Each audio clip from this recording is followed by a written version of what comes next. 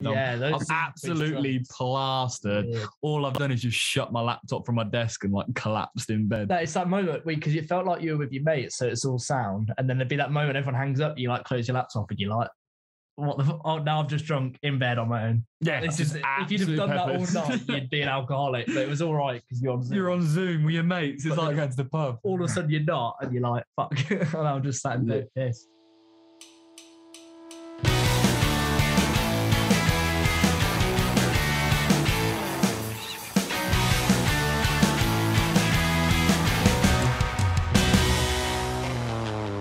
Well, welcome back to the podcast. Welcome back to the Scratch Record podcast. Today we are joined by Stanleys. How are we, boy? How you been getting on? All right? Yeah, doing well. Thanks for having us. It's been a long time coming, so. Yeah, it has, man. It has. We've been, to be fair, like we were talking about it just before we came on call, and we've been kind of in communication for what feels like, for pretty much probably since the start of us kind of doing stuff and like clipping things up and that, and you managed to catch wind of us like shouting you out, and it was like, since then, it's been constant back and forth, really, isn't it? Yeah, literally. It's been, sometimes we try and arrange something and then, something would come up. But I think the nature of being in a band is just, you're so unorganised. Like, we can never sort of get things done. So it's good to finally be here.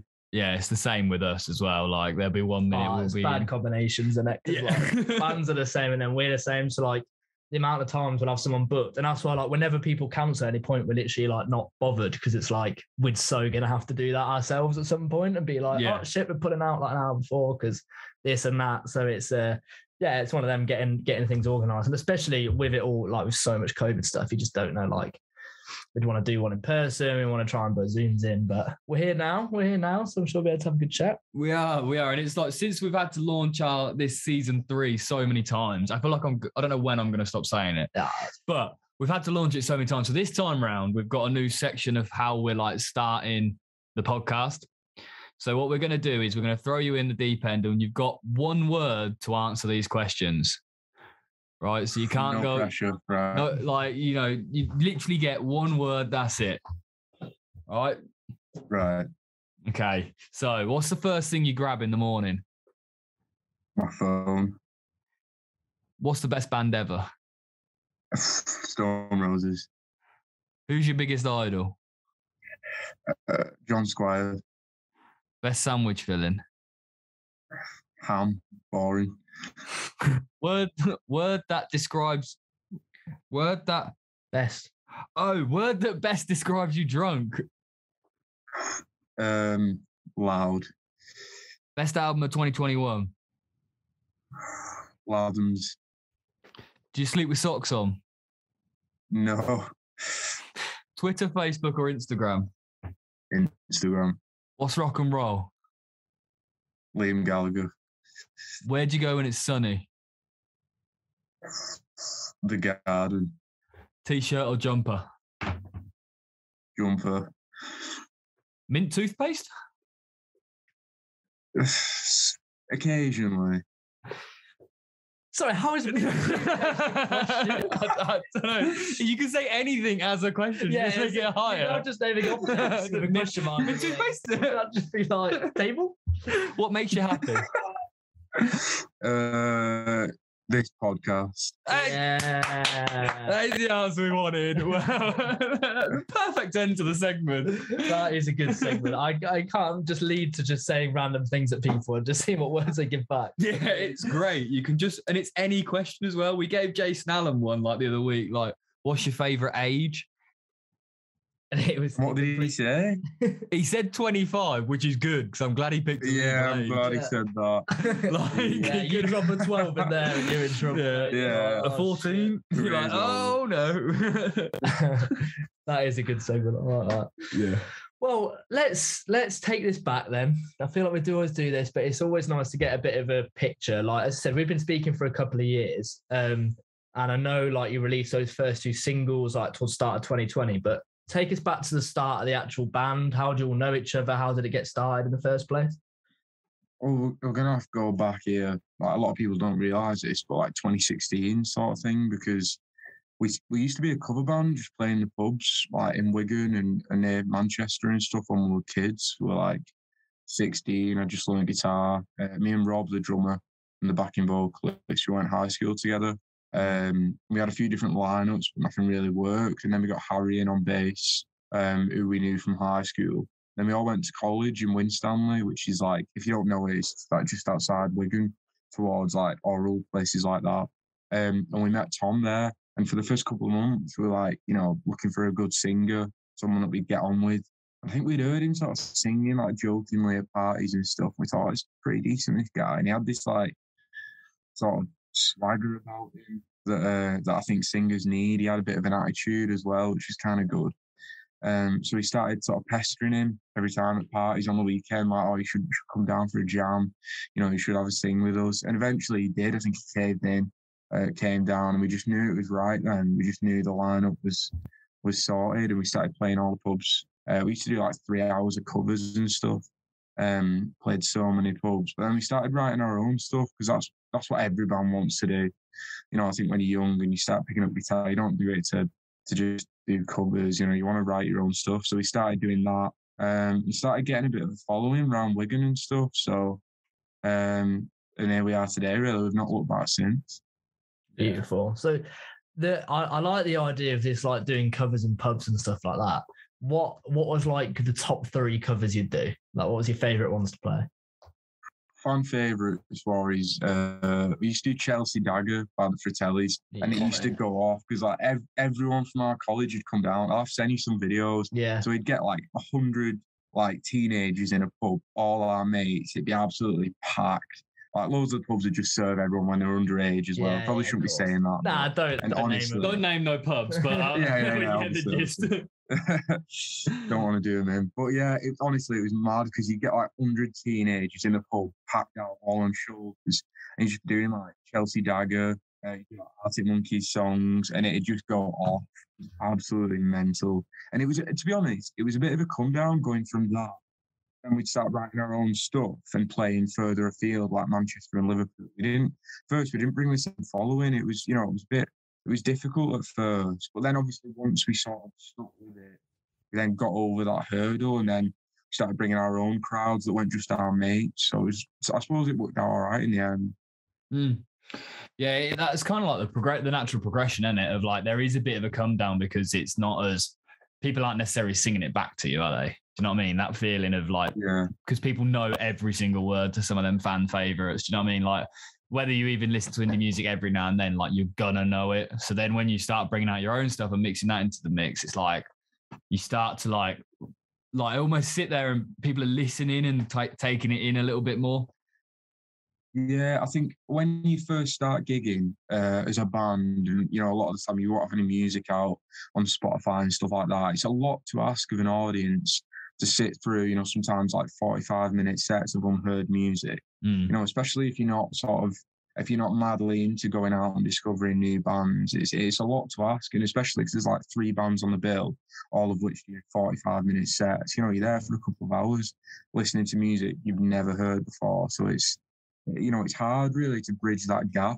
But if you do stick with it though, I think for us, we found it quite rewarding, because one person singing back your own song is more valuable than 100 people singing back to you, Arctic Monkeys song or a song by the Facades. Yeah. I think there's definitely now much wider audience for people finding new bands, because like at the minute, like what was it, Yard Act's got a number 2. Was it number 2 last week? Number 2 is crazy for Yard Act as well. Yeah, I was buzzed by that, but it kind of like shows that there is now this audience of people that are finding new music and pushing them up the charts, and it's like it's wild to see. Yeah, it's an interesting thing that as well, because I think like it's a bit like when we started this, like when you've got all your mates behind you, that's very different to having like fans or people that are actually listening to your music. Because like even like let's say if we put our first podcast out and it's still one of our most listened ones, because like when you put that out, everyone that we know will be like, oh, what's he doing? What the fuck are they doing? Like this is cool. Let's check it out. Let's listen. And then after like 3 episodes, those people who are like, I've never listened to an indie song in my life, what the fuck is this? They like are not going to keep listening. So then it's almost like you have that spike where you're like, this is amazing. And then quite quick you realise it's like, converting actual people to this is a whole different ball game. It's a bit like that, like having those pubs and your mates, and it feels like you kind of have that peak, and then it's like now generating an actual fan base for your own songs somewhere where you're not from. It's like you do kind of do that a little bit, don't you? Well, yeah, literally, you summed it up perfectly there. I think when we first did, this is going back to 2019 now, our first Manchester show, we'd done a gig in Wigan and sold 150 tickets at a club called Independence, doing like mainly covers. I think we had 2 or 3 of our own songs. And all our mates came, like loads of people from Wigan, our age came, and it was an unreal night. And we got a message on Facebook from This Feeling saying, you know, just seen you sold like so many tickets in Wigan.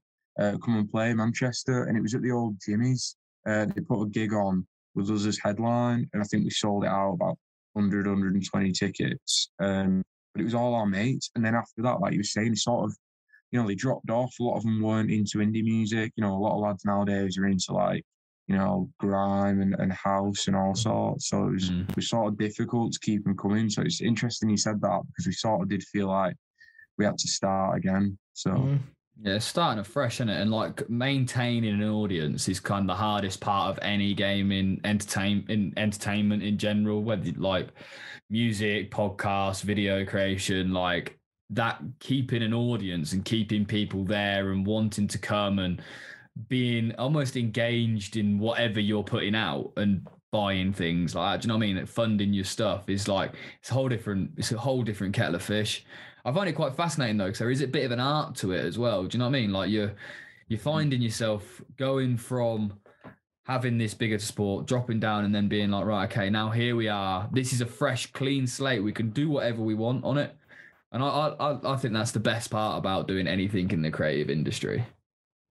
Yeah, I agree with that. We used to get like people messaging us saying, you know, play this song or shouting the gigs, do this, do that, or whatever. But it's not why you're in a band. You want to do what you want to do, and getting that fresh, clean slate is so rewarding. To just, I mean, it's similar to after lockdown.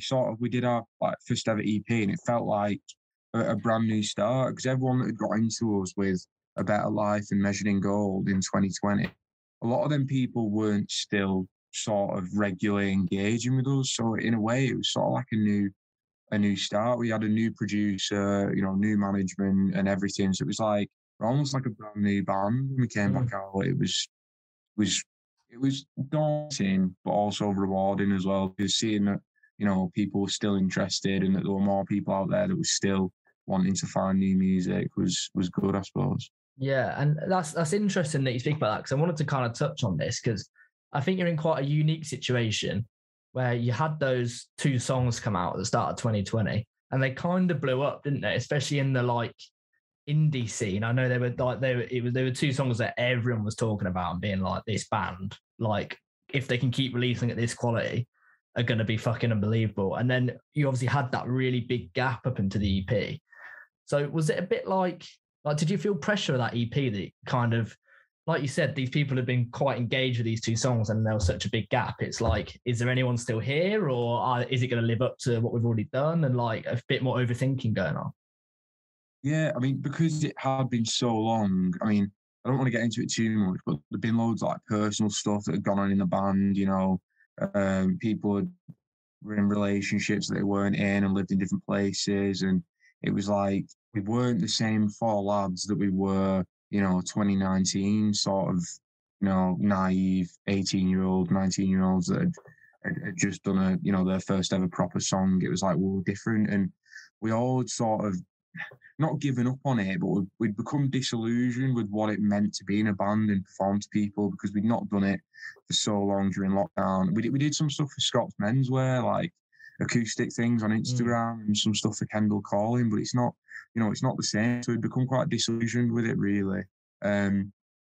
Our attitude was, let's just put it out, because we recorded it like, I think it was about 6 months before we even put it out. So it was like, let's just put it out, see what happens, go from there. But then we put it out and we got such a massive response. I remember doing an interview on the day with Rob, the drummer, and we put the vinyls on sale at 6, and the interview, I think, started at about 6. And then I remember a guy called Dan Potter, telling us during the interview, it's like, yeah, you know, the vinyls you put on sale, you've just sold like 300, 400 in about half an hour. And we were like, what on earth? It was a strange feeling, really. But just to see that people still cared, Like, well, you know, it's something I'll remember forever. That just getting told that you sold that many vinyls in a matter of minutes was mental. That is like mind-blowing numbers. Because I feel like selling a vinyl now is quite a big deal. Like someone's, you know, like it's a good chunk of money, and it's something that like that person's kind of like adding to their collection, so they kind of seen you as like worthy of going in with their like all of their vinyls. I feel like that's like, especially when I buy one, I'm kind of like, I love this music, but is it something I actually want to own in my collection as part of like, this is my music taste sort of thing? So for people to commit to that, it's kind of crazy. And for like 400 and half an hour is absolutely absurd. Like that is ridiculous. But it shows that that's why it's quite a nice community, because people have like heard those two songs when at any time in that like 15-month period and been excited for that EP, no matter how much time it's been or whatever it's going to be like. People are like they're just going to engage with it, which I think shows the quality of those first two songs for a start. But it's quite nice that the community kind of support in that way, isn't it? Yeah, it's like you're saying about vinyls, and it's, you know, it still baffles me. We get sent pictures all the time on Instagram of like the EP like next to the Stone Roses debut album, and like, what's the story, Oasis, and it's like, it sort of doesn't feel real to have that record there. And like you're saying, they're not cheap either. You know, it's a lot of money for people to go out and spend. You know, I can't remember how much they were, about 15, 20 quid, something like that. It's, you know, it's a lot of money to spend really on one record. So yeah, and it's also so much better. Like, it's your thing. I think that's the best part about selling stuff that you've created. It's like it's your own project that someone wants. And I think seeing people that you don't know own it is just always such a rewarding feeling, isn't it? Yeah, it's a bit like the clothing and stuff, isn't it? Like, we've done clothing, like having people listen to the podcast and come to gigs and all that sort of stuff. Like, it's similar, but it's like when we've done clothing before, and like a few people have bought that, and then when you see someone wearing it, whether it be a mate, whether it just be someone that we don't know, whatever, it's quality, isn't it? Still get that feeling of like someone spent between like 20 and 40 quid on a t-shirt or a hoodie or something, which is a lot of money, and then actively like going out the house and like, wearing it to like anywhere as well, not even wearing it just specifically to something we're doing. I think it's quality. Yeah, that like physical kind of proof that someone is a fan is like kind of crazy, isn't it? It's very cool. And it led to a chart position.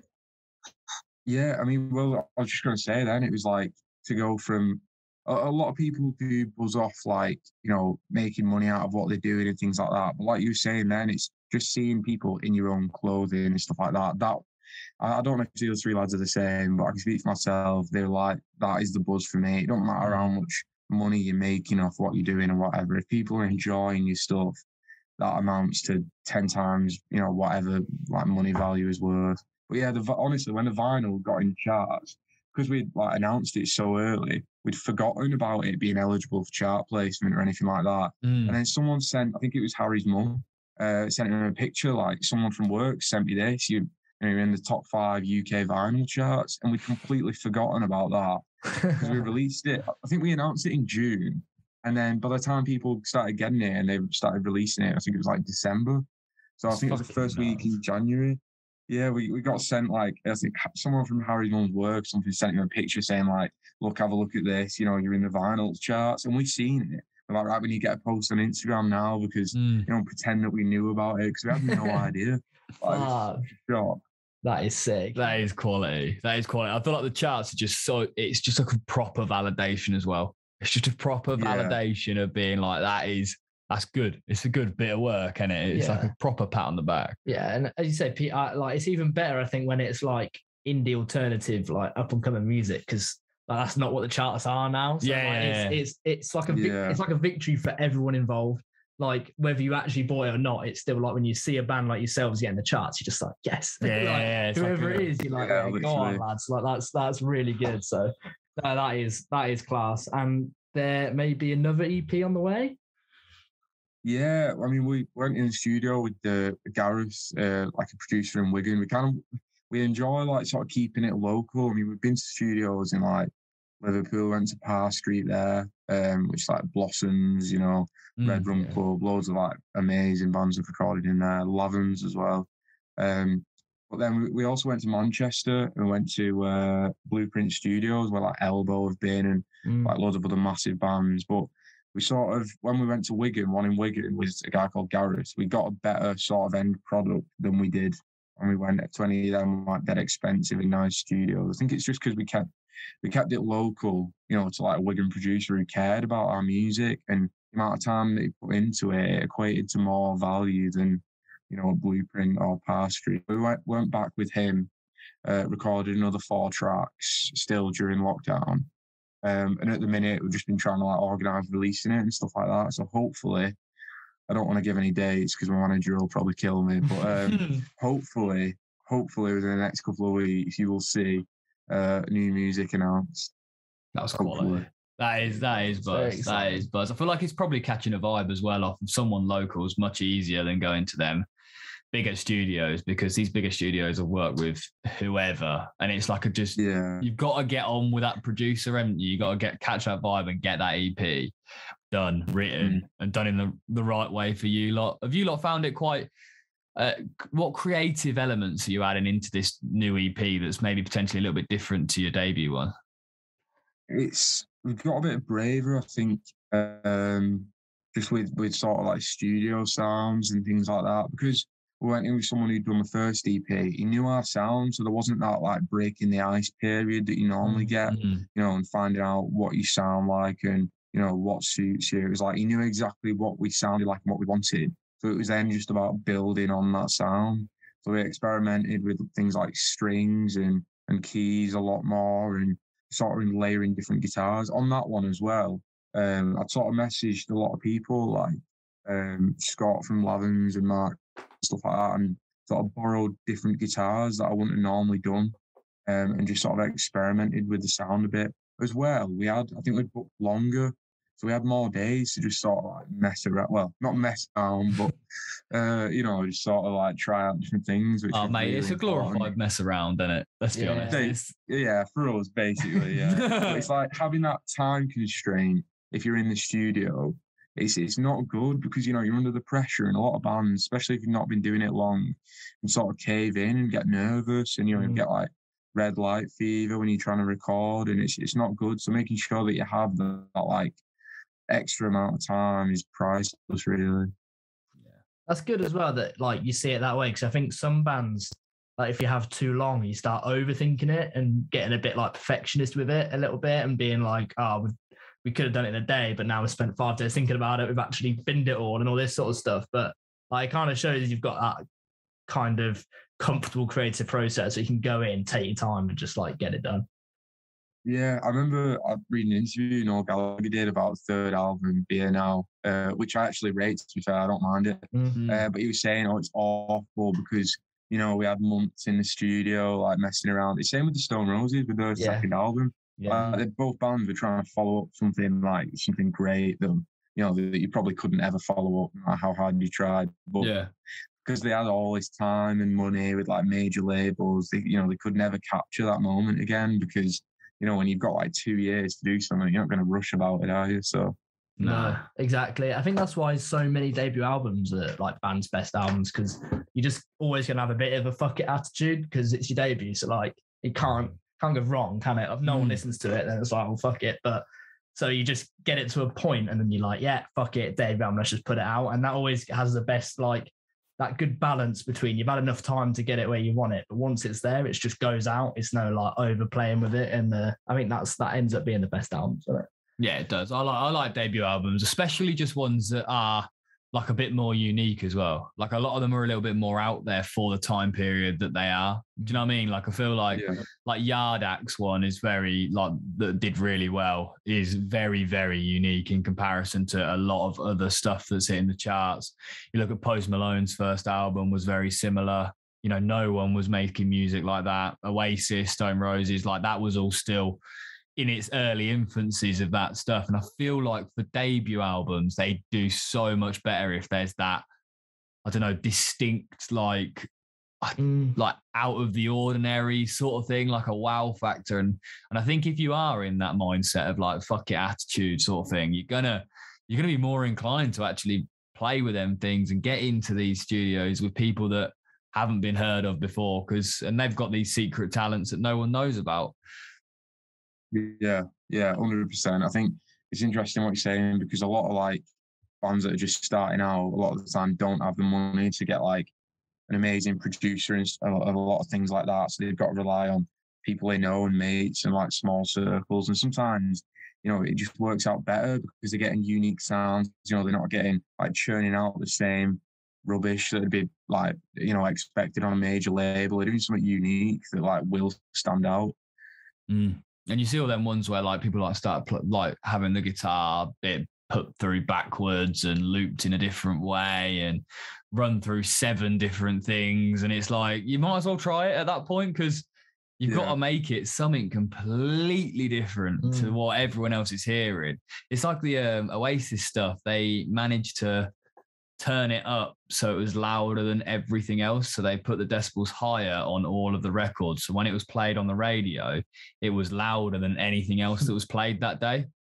To make it stand out. Genius. It's good. It's just quality, little things like that that just completely switch it up so it was louder and more arrogant. And it might have been a little bit more distorted, but when someone hears it on the radio next to, I don't know, Elton John or something, I'm trying to think of who would have been, like played on the radio at that period, like, I don't know, Prince. Do you know what I mean? It's going to like really, really stand out. Yeah, 100%. Yeah. In terms of your like creative processes, how does it go? Like just in terms of like actually like writing lyrics, writing music, is it quite collaborative with you lot, or is there like one of you leading the way? We've gone through different stages in the band of what works and what doesn't. When we started out, we were just like lads in a room that would just sort of throw ideas out. And it was like really collaborative. But I don't know if it's sort of, as we've got older and the process has changed, we sort of all sort of like do stuff separately now, really. Like I'll send a demo over and then, you know, Harry will like do it in his house or whatever. And Rob will put the drums in his house and Tom will like track the vocals and stuff like that. So it's different. It's different than it was when we first started out. But I think maybe that's due to COVID, a lot of it, because obviously we had to change the process of how we do things then. So it was never, you know, it was never always going to be the same. It was always going to be that sort of evolution. Yeah, definitely. I think that's interesting. So I think those, like in A Better Life, Measured in Gold, I think like the lyrics really stood out to me. It's like the first thing, like whenever I hear those songs, I just think like A Better Life is a really clever lyrically song, like almost like very mature lyrically. Like when people are like, this is a young band and like singing that song, you're like, this is very kind of like elevated lyrically. And then I was listening through all of it today, and then you listen to your EP and it's almost like everything else has like come up to that level as well. Like lyrically, it's still very clever.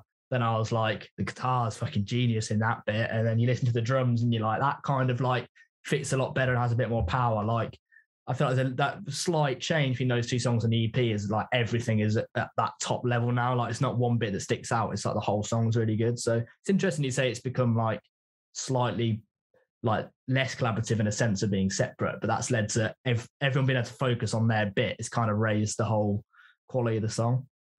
Yeah, no, I completely agree. I think we sort of see it now as more about performance in a way, like about how, you know, each member can execute their part on the song rather than, you know, worrying about, oh, we think that chorus there should be like 4 bars extra or whatever.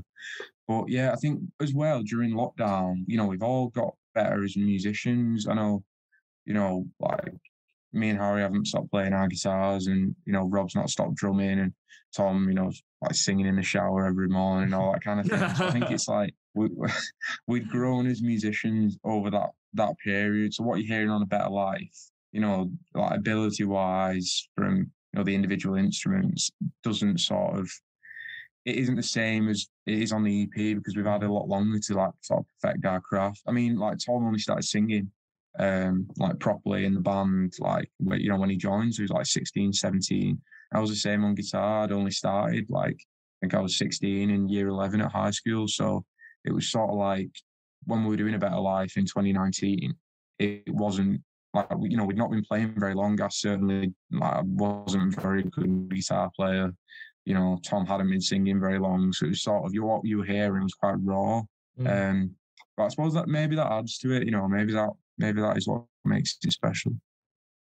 Yeah, 100%. I think it definitely does have an element of making it special, but it's always, and we've spoken about it a lot, is like when you're looking at bands such as yourselves are up and coming, like the thing that is a big tick is when you go, here's a raw, the first couple of songs are really raw, but really clever and has something about them. But then as you progress down like a couple of years, that you see that improvement because it's like, you do see a lot of bands come up with something that's quite clever, but then just kind of stick with that kind of stuff and it never quite improves. And they're the ones that end up tailing out a little bit. Whereas you want to see that like progression up from really raw, talented songs to like really complete, very tight, well-performed songs. And I think that's like what your EP has done is like proven that progression a little bit. Yeah, well, I'll take that as a massive compliment. So good. I'm glad. I wanted to talk about Wigan. No. I have a couple of questions. My first one, WIGAN Kebab. Is that an actual thing that happens? Do you eat it and what does it taste like? I really want one. Have you seen them? Yeah, it does. I'd say it probably gets eaten like with the band like every time we go to rehearsal because where we practice is in like the town centre. Wigan Council sorted us out like a rehearsal room. So there's like us, Lathums, Lottery Winners, like Flechettes, loads of bands sort of like all right next to each other in the same sort of rehearsal space. And there's like 4 different pie shops within, I'd say, 100 metres of the rehearsal room. So you've got like Green Orchards, Galloway's, Greg's, Pound Bakery, all of which do pies and then barms. The WIGAN Kebab is basically just, if you don't know, like a pie on a barm and then you just eat it together. And it actually is, it's pretty nice. I mean, it's a lot of carbohydrates. It's not very good. It's a lot. It's very nice. Really salty as well. I can't believe you've not seen. It's literally the pictures just make me crease every time I see one. There's just there's no extra element to it. It's literally a fucking pie just slapped in a roll. And then oh my God. Eat it, but it's elite. But it's just like a proper Wigan thing, isn't it? Yeah, it's just, I don't know, it is a sort of a bit of a joke, like, you know, but it's pretty nice and it's pretty cheap, so it seems to be the go-to. Like, I don't know any of the bands that rehearse there near us that don't nip out and get a pie barm. That's fucking wild. That's so crazy. Yeah, I have to ask that. Could you imagine if we tried to ask for one of them down here? I'd just be told to get the fuck out. I think. I was going to do it. I remember going on tour and we gigged in London. Well, it was in Brighton with the Lathums in I think it was October. And there was a chippy like round near the venue, and we needed some food like before the show. I think it was on stage about 8. We nipped out about 7 for like some quick takeaway food. Went over to a chippy, walked in. I asked for like chips and gravy and like pie. And they were like, well, we don't do gravy. We don't do pies. I was like, well, what is this? What can I have? where the fuck am I then? What type of establishment have I walked into? That's Brighton for you. Though. Yeah, Brighton probably. You'd be all right for a gravy and a pie here. They just wouldn't put it. I don't think you'd be all right for a pie. You know. I don't know. A pucker. Yeah, true. They'd have pies. They're not, but they wouldn't be. Yeah. I wouldn't choose it. They'd probably have They have them in the one down the road from me. I wouldn't choose it. Yeah, no, they're not my go-to. The pies in the fish and chip shop. No, I don't ever go to a chippy. To be really honest. I do like it. Yeah. Nah, they're not for me. The chip. It's a very, very controversial thing to say, but I fucking hate chip shop chips. I fucking despise chip shop chips. That's actually embarrassing. Well, they're like soggy, aren't they? Yeah, that's the point, though, isn't it? No, they're soggy, and then you. So what are you into like fries then? Are you into like McDonald's chips? Is that your? He's a vegan. That's why. I'm vegetarian. All right. So what would you eat then? Can you even eat fries? Like, I mean, yeah, I can eat potato. Do you know what I mean? Like, I can eat stuff, but. I never asked what they cook them in, to be fair. Yeah, it's definitely. Because if you did, again, you'd be told to leave. You'd be like, excuse me, what are you cooking your chips in the fries in? And they'd just be like, no, I don't even know what I wouldn't say. No, I'm more like I like if them chips were like maybe deep fried or like oven cooked or something like that. I don't like the sogginess. Yeah, it's the best bit. Nah, not for me. Then you put vinegar on to make them even more soggy, and then it's just a mush. You can just like pick up and grab it. Amazing. I mean, you don't, but you could. But you could. You could. You could. You're a sick fuck. Anyway, my other question about Wigan was slightly more serious, and like like you've kind of already been mentioning, I feel like Wigan's like this weird, like glitch in the matrix hotspot for indie bands. And I'm like, just basically, what the fuck is going on in Wigan? Because it's just, I feel like every week there's a new band, and you're like, where are they from? They're like, Wigan. And you're like, of course they fucking. Well, yeah, because they feed you pie and chips in a fucking bun. I bet you could buy a pack of cigarettes from the chip shop as well. Do you know what I mean? There's something in it. But yeah, no, it's interesting to say that, because literally, like, it must be every week or two I get sent like in my DMs, like, have you listened to this like Wigan band, whatever? And it's like, oh, they're from, like, say the message will say, oh yeah, they're from Hindley, which is like an area of Wigan. I'll be like, that's down the road from me. How have I not heard of them? And it's insane, because like the one I discovered recently called Casino Club, I went watching them on Friday last week at one of like the venues in Wigan, and they were like amazing. Apparently they've been going like a year or two, and it's like I'd literally never even heard of them. So it's mad. Like, there's so many bands, but I think that is partly because of, like, in Wigan there's a massive indie club called Independence, with like a lot of DJs there, like Dave Sweetmore, Dean Rimmer, play like exclusively sort of like new indie stuff. Well, and stuff from like the 90s as well. A lot of it's like Oasis, Stone Roses, but then Sam Fender, Blossoms, like Catfish and the Bottlemen. But even like Wigan bands, so like Lathums, Us, and like loads of others get played there. So a lot of kids are going in there and then wanting to pick up guitars, and they even have gigs on and stuff. Like every new year, they do like a massive 12-hour like gig full of indie bands. So that's fucking sick. The New Year gig is fucking wild. Yeah, I've got loads of like videos of it. We normally do it every year, but we missed out on COVID. Like some of the lineups they've had are mad. They did like an Easter one, I think it was about 2 years ago, with the K's headlining it. Nice. I think Lathums were on. Band from Manchester called King Cartel, like a few others. Like the lineup was insane, and it was just like some club like down at like a side street in Wigan, and all these bands had rocked up. It was mad. Like they sort of keep it on the down low, but if you're from Wigan, you kind of know it's happening, so you sort of keep an eye out. So I really love the fact that like you've given it as an explanation, because it's like the fact that like having an indie club like in the nightlife can influence bands. That's such like, it's almost like such a promising thing that could happen. Like, that's so sick. And I think it does, it's the Northwest in particular that just works as well. And it's like 42s in Manchester. Like if you opened a club like that in Northampton, no one would go. Like it's a bit of a, I don't know if it's like a chicken and egg thing. Like you have to like open it first and get people in, and then they get into it and they're like bands, or do you need the people to like the bands first and then open it that way around? Like it's like, I feel like if you just drop one, it would at least to start with wouldn't work, and you'd have to really work on like getting people in, and then them getting into the music, and then like working the other way. Like it's a bit of a, whereas like I feel like Northwest, like anywhere near Manchester, Liverpool, like people just get it a bit more because it's just like in the DNA of the place a bit more, isn't it? Yeah, I mean, I think it's you know, it's quite sad though, isn't it, to see that a lot of people, you know, especially a lot of my mates that went uni down south and stuff, like there's no sort of indie clubs. Like in Leeds, you've got, you know, Stone Roses Bar. Manchester, like you said, you've got 42s. Liverpool, you've got shit indie disco.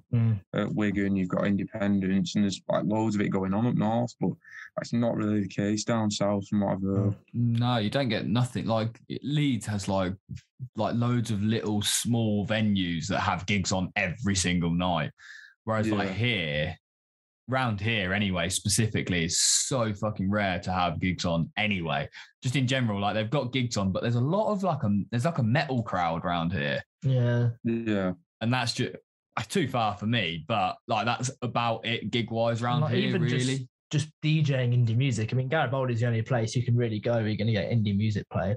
Yeah. And it's only like quite a small pub in town that like we go to, but it's like, again, it's not very overly kind of popular, well known. But other than that, like all the main places, you wouldn't get near like indie. No, you wouldn't even see it. It is a shame. We'll change it. Yeah. You should start putting nights on, start putting like events on. Well, that is the goal, I think, is get events on, because I really do want to get a venue eventually. Like that's like the fucking aim, is get like a small venue and just it be constantly full of just up and coming artists. I think it'd be wild. Well, are you all like me and that sort of thing into indie music as well, or is it literally just you two? Some of them are.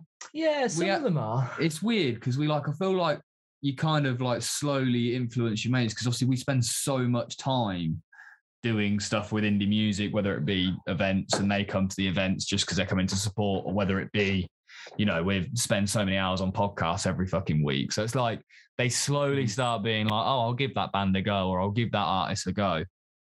And some of them do like it, but some of them are still more like grime orientated or house orientated. So it's weird, really, isn't it? It's a weird thing. I always think, like, I don't really like the term indie music anyway. Like, it's a bit of a weird term. I was just thinking, no matter what music you're into, I feel like if someone came to us and was like, this is sort of music I like, I'd be able to tell you some up and coming, more alternative versions of that you should listen to. And almost like get down some rabbit holes. Like, I think people are really put off. Like, I think if you ask someone, mates, into indie music, they'd be like, no. And then you'd ask them, like, do you like that? And they'd be like, yeah. And you're like, well, that's that could be deemed to be indie music. Do you know what I mean? But they just switch off at the term. But yeah, I mean, I think we definitely could, but it's not like a wide fledged thing, is it? That people are into it. Right. Like, no. Specific pockets of people that you'd be like, yeah, they are. But like the broad horizon, and I wouldn't say it was the most popular choice. No, God, no. Well, and also though, like there's like I feel like there's levels to indie. Do you know what I mean? Like you've got like indie where there's, you know, your rolled up jeans, your white socks and that, and then there's like alternative. Yeah. And they're exactly like we don't knock about with many like it round here anyway. We don't really knock about with many like really alternative type of people. So it's like I think that's one of the reasons that like we maybe don't necessarily gig a lot around here, because the people we knock about with, like, you're more likely just go down the pub, watch someone play a little acoustic set, and then move on from there and go out. Yeah, I feel like the thing with indies is such like a sort of sweeping generalization as well. You might get like, I'm trying to think of 2 examples of indie bands that are completely different, like Crawlers and Bakar. Yeah, there you go. Yeah, it's like literally complete opposite ends of the spectrum, and you know, it's like people just paste them with the same name, and it's sort of just because they're a guitar band, you know, they're deemed indie. But it's also right, just really. It's anything live. Do you know what I mean? If you play like the instrument live in some way or another, you can be classed as indie. Because I mean, in theory, indie is independent, which is just anyone who's not signed a record label. So it can be any genre, but they're just unsigned. But obviously, again, that doesn't work because you describe like Sam Fender as indie, one of the biggest artists in the country, but they've kind of adopted that like alternative nature of like, basically, if you're not in the charts of being like a pop or like grime or like big artist, then you're indie, but like you're not unless you're unsigned. But then again, like limiting people to unsigned bands is a bit odd, but then like, the word alternative has weird connotations. Like, it's just no proper way to describe it. So that's why I hate when people are like, what song music you're into? So I'm like, I really don't want to say indie music because it's just fucking, it's cringy anyway. But like, just like actual music, just I don't really care what it is. It can be like most genres, but it's just music. Like that's what I'm into. Like real music with instruments that can be played live. I can't think of another way of saying it. No, but that's when you start coming across really pretentious and people are like, what music are you into? And I'm like, real music. You're just a cunt, man. Brilliant. I was like, I can't say that. So, it's interesting though. It is interesting. Yeah, I think people think we're probably balanced in the podcast anyway. So what do you do? Oh, yeah, we interview bands like up and down the country. And they're like, oh, so what type of music are you into? And I'm like, don't get me started. Please don't get me started. You won't have heard of them. But have you heard of a really small band from the south of Wales called? Like, yeah, it's crazy. Another thing I want to talk to you about, I'm just going to reel off.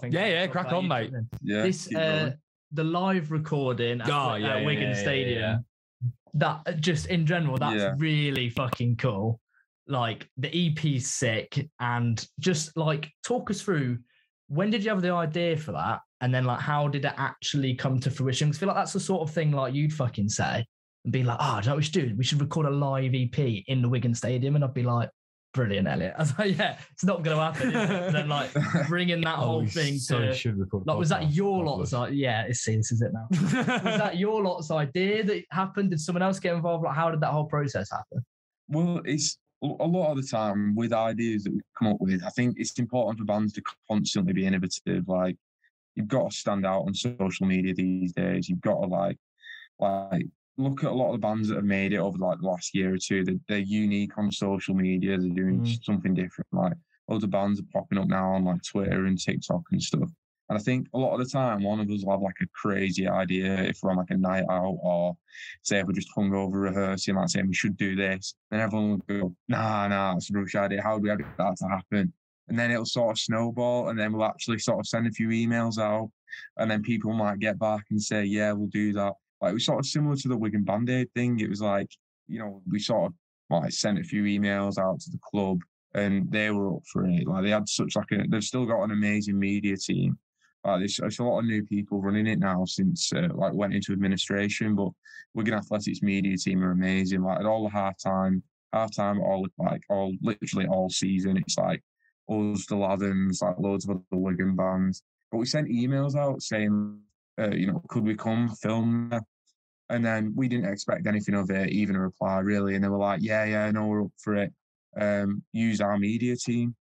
So we had like the camera crew, a guy called Nick, like helped set it all up and everything. And I think the charge was like £10 for the electricity. That was it. That's fucking good. That is amazing. Yeah. Well, that is fucking amazing. Maybe we should message Cobblers for something. I think they'd pay us to go in there, right? Yeah. Shit off. But that is like fair fucking play, because like it is the easiest thing in the world if an email out comes in to be like delete. Like, I've just kind of been bothered thinking about like setting that up, but for them to be like not only be like yes, but then also like it's easy for them again to just open the doors and be like, yeah, come on then, like you can have the space for an hour, good luck. But like to actually be like, no, we're about it, is like, that is really cool. Fair play to them. Yeah, I think it's one of them ones where like as soon as an idea snowballs and you've got like actual structure to an idea that's unique, a lot of people are willing to listen. And I think that's where you kind of like, a lot of people fall at that first hurdle and they're like, oh, that idea is good, but no one will ever do it. When actually, like, realistically, you talk to the right people, you'll be able to get an idea up and running for next to no costs. Yeah, literally. I think it's like people rally behind it because, you know, with the people at Wigan Athletic, it's not, you know, none of it ever about the money. It's always been about the town. And that's like the amazing thing that we found in Wigan. It's like the sense of community has been amazing. Like the club, we did like an acoustic session, about 20 minutes, played about 3 or 4 songs, and they got one from each of the bands in Wigan. So there's about 10 of them, and they put them on one video, and they used it as like pre-match entertainment when we couldn't have like fans in the stadium, you know, because we're like streaming it. I think it was like a tenner to stream the game. So they sort of made it like an immersive experience for the fans because you'd still have entertainment on your TV. Yeah. And it's like they always wanted us to get involved. Like before lockdown, we had plans for like a gig in the stadium, sort of in the stands. But obviously it sort of fell through because of COVID and stuff like that. And it's, you know, since clubs come back, it's more been about getting it back on its feet. So it's not really the right time. But recently in the last week, I can't say too much, but we've been chatting to Wigan about getting some cool stuff going for like the socials and things like that. And they were dead responsive. So hopefully keep an eye out. We'll have some more stuff like that soon.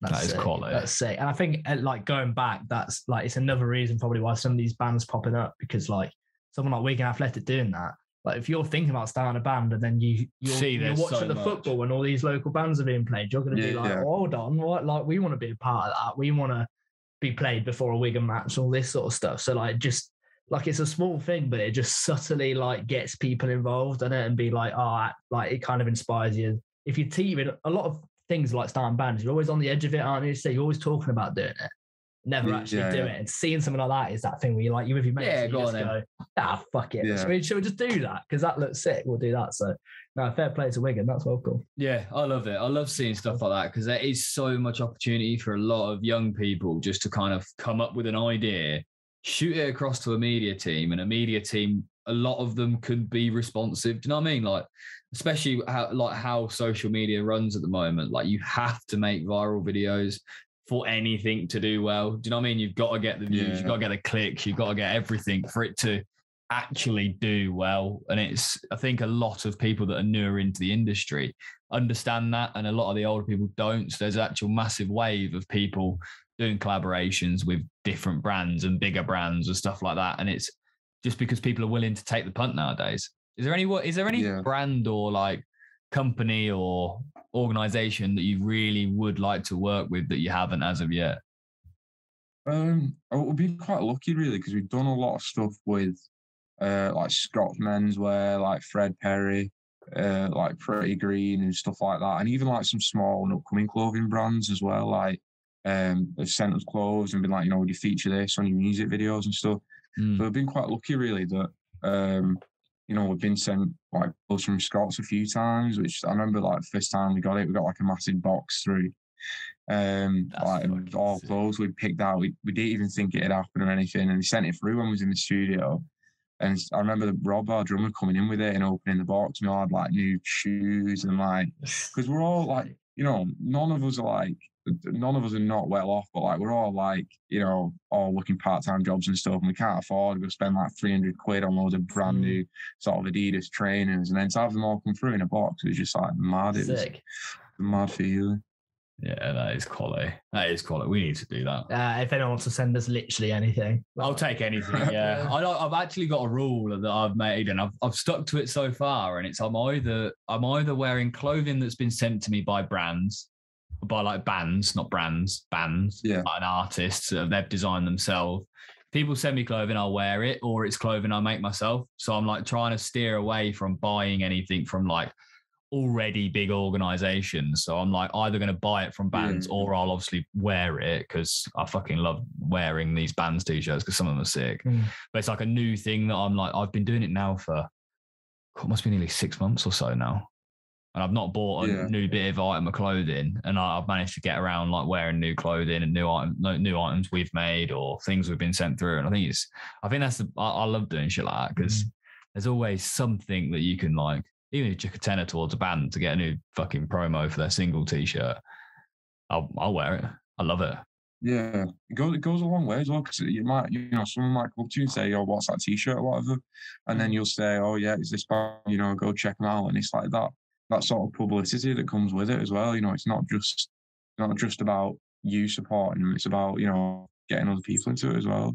Yeah, it gets to the point where I'm wearing it to everything. Like I don't own many t-shirts that aren't like band t-shirts now, so I will go to like some form of work in like a Facades t-shirt, and people are like, "What's that?" Because it's like a fucking glow in the dark cow on my chest, and I'm like, "Oh, it's a band from Manchester, but the lead singer's from around here, so they're pretty decent. Have a little look." And it's like it's that like full on like proper marketing, isn't it? Because I'm then just being like, "Yeah, these are sick. Like have a little buzz," and it works. I think it's class. Yeah, it is.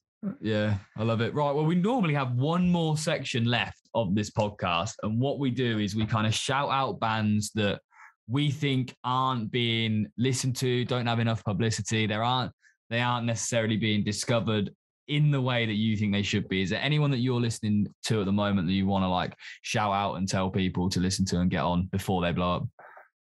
Yeah, I mean, I'm glad you asked this because like about a month ago, I made a playlist on Spotify called shameless self-plug here, but I made a playlist called Wigan Music, which is like some of the Wigan bands that I've been seeing like on the weekends and like I've been watching and stuff.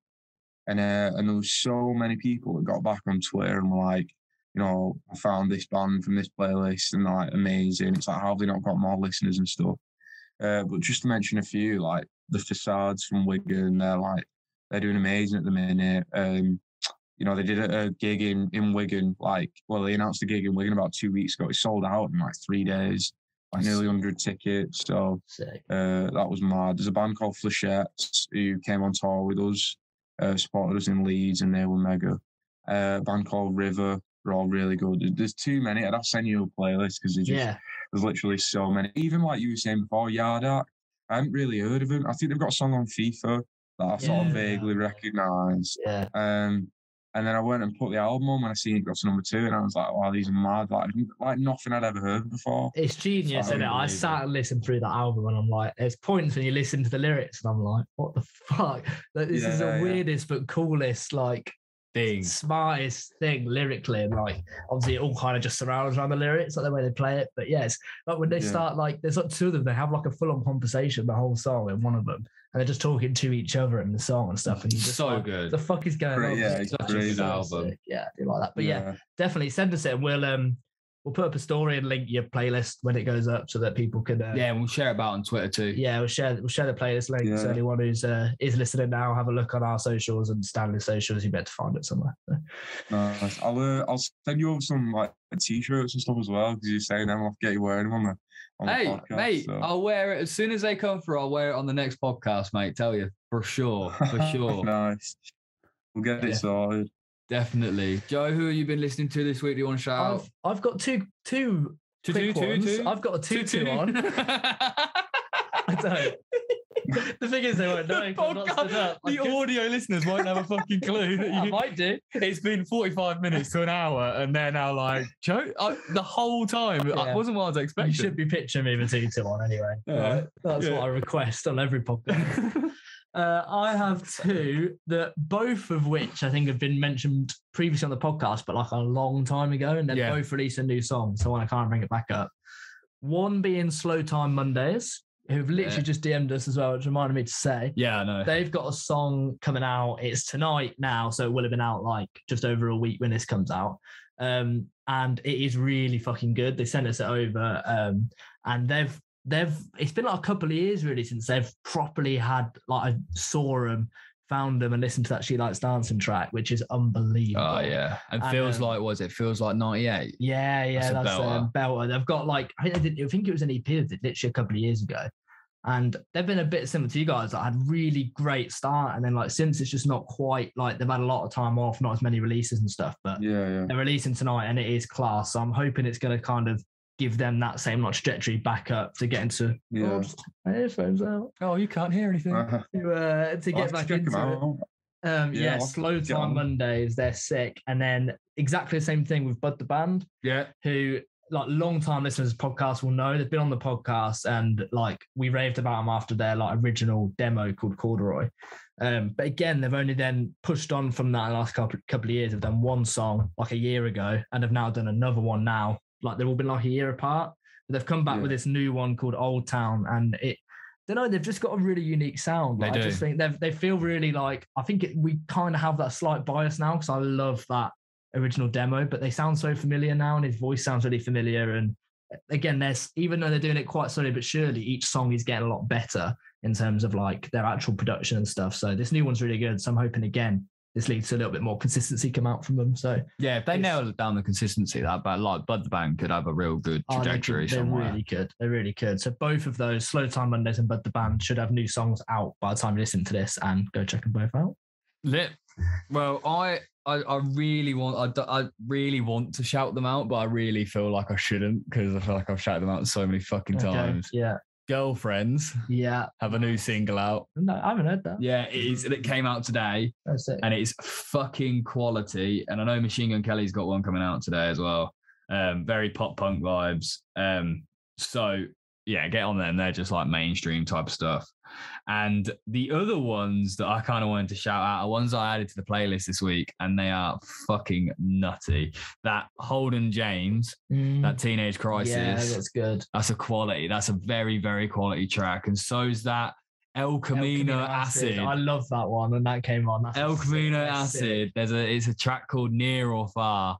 And I don't know, how would you describe that track? Oh, I don't even know. It's like I always rate it when it's in our playlist, because like I just shuffle it a lot and you kind of forget what's in there. And it came on and I was like, what the fuck? I hadn't even heard this one yet, because it was like recently.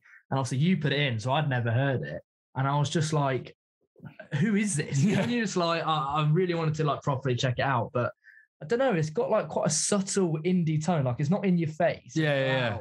But it's got that kind of slight indie rock tone, but it's just that bit softer, but also not in a pop way. It's in like it's in like a weirdly, it holds some like aggression without being aggressive. It's a really odd vibe. It's a great track as well. It's a really good fucking track. Love that name as well. El Camino Acid. El Camino Acid. Yeah, that's cool.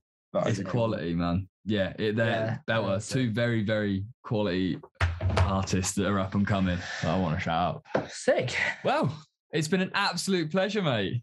Cheers for having us. We'll have to do it again sometime. Yeah, definitely. We'll try and get one in person. Maybe when we organise you a gig down this way, we'll have to do one at the same fucking time. Yeah, we'll get it sorted. I'll send you them t-shirts as well. Yeah, do it, mate. Do it. We'll wear them if they come in, no problem. Absolutely. I'll get them on. And when you are booking in your next tour, shout us. We'll sort this shit out. We'll get it done properly, man. We'll get it done. Nice. Superb. Well, it's been an absolute pleasure. If you're still listening to this podcast this far through, make sure you like and subscribe to the video. If you're on Apple Podcasts or Spotify, make sure you're subscribing and leaving a rating because they do help. It pushes it further up the charts, which we actually had a really good week last week or 2 weeks ago, however long ago it was when it came. One of the most recent ones that came out, it peaked at number 8, which is really sick. So if we continue with stuff like that and the ratings and all that jazz on the podcast, then we'll be seeing more chart places. So thank you very much for listening, and we'll see you on the other side. Peace.